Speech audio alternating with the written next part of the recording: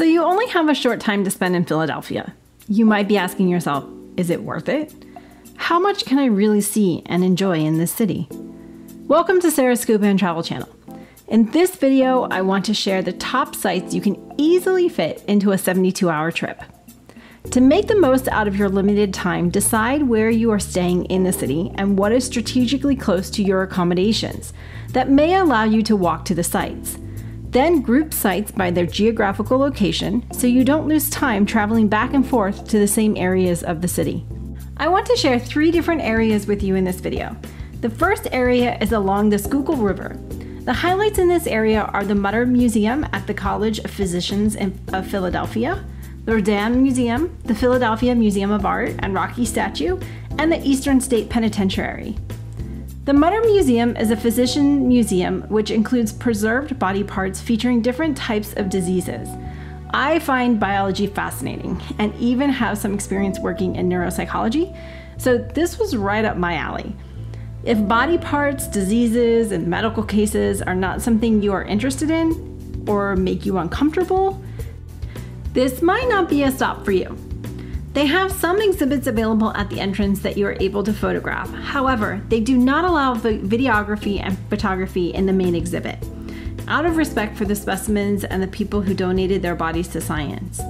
You do need to purchase tickets in advance online for a specific visiting time, so plan accordingly.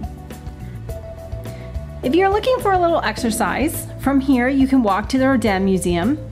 Even if you don't plan on visiting the collection, the building is worth stopping to see. And from the Rodin Museum, you will see the Philadelphia Museum of Art located at the end of the Benjamin Franklin Highway. When facing the museum, you will find the Rocky statue on the right side of the museum along the road. Stop and snap a few pics before making your way to the top of the stairs to enter the museum. If you're feeling adventurous, you can recreate the Rockies running up the top of the stairs from the movie. This was a highlight activity for many of the visitors the day we visited. The Philadelphia Museum of Art houses various collections, including European classics like Rodin, Monet, Picasso, and Van Gogh, as well as contemporary artists like Andy Warhol, Zoe Leonard's Strange Fruit, Tambly's 50 Days at Ilium, and various works by Jasper Jones. There are pieces on display of European decorative art and sculptures, from stained glass to medieval armory to tapestries and ceramic tiles. They even have full rooms on display from various European time periods. The South Asian collection includes various sculptures, the Pillared Temple Hall, and other beautiful works. There is also an East Asian collection. Watch your time, because if you're like me, you can easily spend the majority of the day making your way through all of the collections. Finally, in this section, I recommend visiting the Eastern State Penitentiary, which is where Al Capone was imprisoned. You can purchase tickets online in advance of your visit.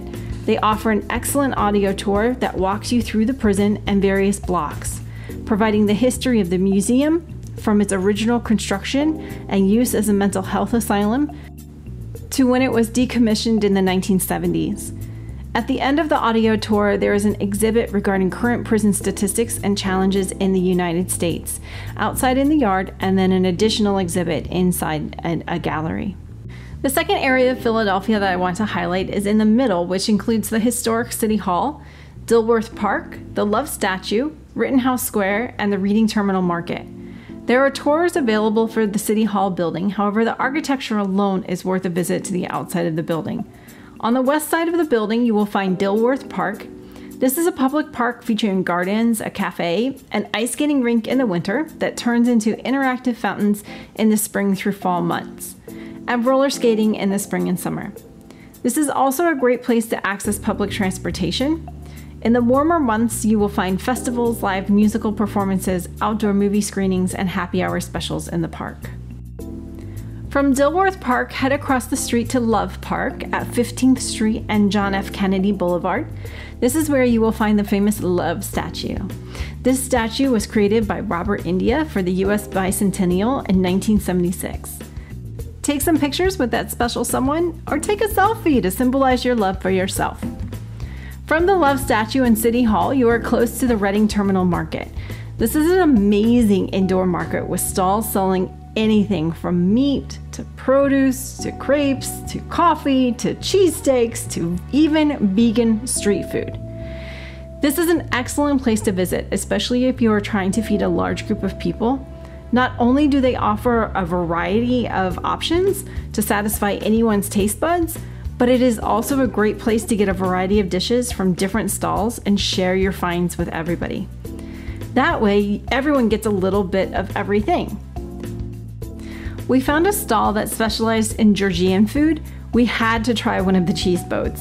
The base is a piece of homemade bread baked with cheese. On top of the cheese is a cracked egg as well as other toppings. Our boat had various mushrooms and spices. When you get the cheese boat, you are supposed to mix the egg into the cheese to cook the egg. Then you can use the bread to eat the filling. It was so tasty. But how can you go wrong with bread and melted cheese? Seriously.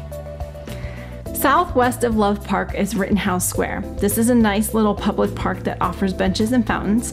On a nice day, it would be pleasant to sit and enjoy the city. Around the perimeter of the square, you will find shops and restaurants. Some of the restaurants are popular locations trending in the city, like Park and Rouge. If you are looking for a treat, I recommend stopping at Max Brenner. They offer regular food items if you're looking for a meal, but their specialty is anything featuring chocolate. If I can make one suggestion, get the Italian thick hot chocolate in milk chocolate. It is to die for. It is the best hot chocolate I have ever had. They dispense the hot melted milk chocolate from a large supply before mixing it with French vanilla cream. This is the real stuff. The third area includes Edgar Allan Poe's house, Chinatown, Independence Hall, the Liberty Bell, Philadelphia's Magic Gardens, Elfreth's Alley Museum, Betsy Ross's house, Benjamin Franklin's grave, Cherry Street Pier, and the Benjamin Franklin Bridge. Each one of these are pretty quick attractions that can be combined in one day. I recommend starting with either Philadelphia's Magic Gardens or Edgar Allan Poe's house, as they are the farthest apart, and then make your way through the attractions until you reach the other end. For the purposes of this video, I will start at Edgar Allan Poe's house. This house is actually part of the U.S. National Park Service and is a National Historic Site. There is no fee to enter, however, you must knock to enter. The building you enter is Poe's neighbor's home. Poe's house is next door and is the one you will be touring. This is a self-guided tour where you can explore the rooms where he lived and had some of the happiest and most productive years of his life.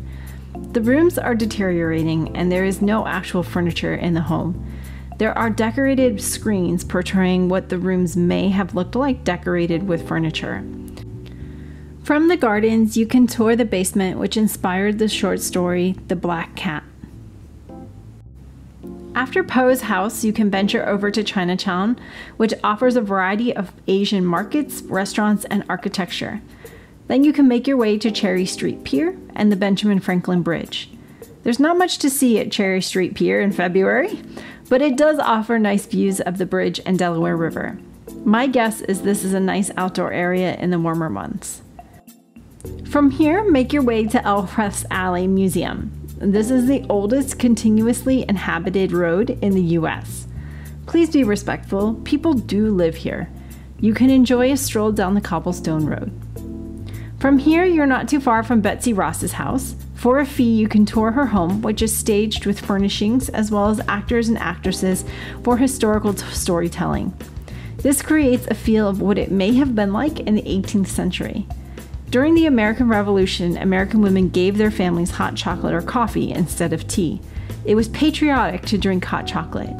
You can view a display dedicated to hot chocolate and Betsy Ross's recipe. From here, walk 2 blocks west on Arch Street and you will find Benjamin Franklin's grave on the corner of Arch Street and South Independence Mall East. Now you are nice and close to Independence Hall and the Liberty Bell. In February, there is no entrance fee for Independence Hall, and they offer free 20-minute tours. I recommend waiting for a tour so you can visit the inside of Independence Hall, which includes the Supreme Court and the hall where the Declaration of Independence and the U.S. Constitution were debated and signed. Once you are done with your tour, head across the street to learn the history of the Liberty Bell and the role it has played through various social movements nationally and internationally. At the end of the exhibit, you will find the bell on display with a view of Independence Hall in the background. This is where the bell rang for many years. Finally, if you are feeling like some more exercise, you can walk past Washington Square as you make your way to Philadelphia's Magic Gardens. You do need to purchase tickets online and select a reservation time before your visit, so plan accordingly. Isaiah Zager is the creator of this art environment installation. He started creating the mosaic in 1991. It is a mosaic wonderland to explore. You can wander through the avenues and up and down stairs as you make your way through the exhibit. There is so much to see and take in around every turn. Or you can join a tour. For families, there are cards for a family scavenger hunt that allow you to interact with the exhibit and enjoy the space together. There are more attractions to experience in the city of Philadelphia, but it is my hope that after watching this video, you feel you can accomplish a lot in only 72 hours in the city. Don't let a short duration spoil your fun or discourage you. Get out and explore. If you have other recommendations for must-see attractions, please post them in the comments below.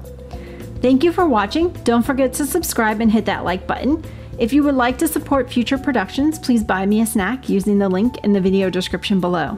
Also, join the Facebook group and follow me on Instagram for more content.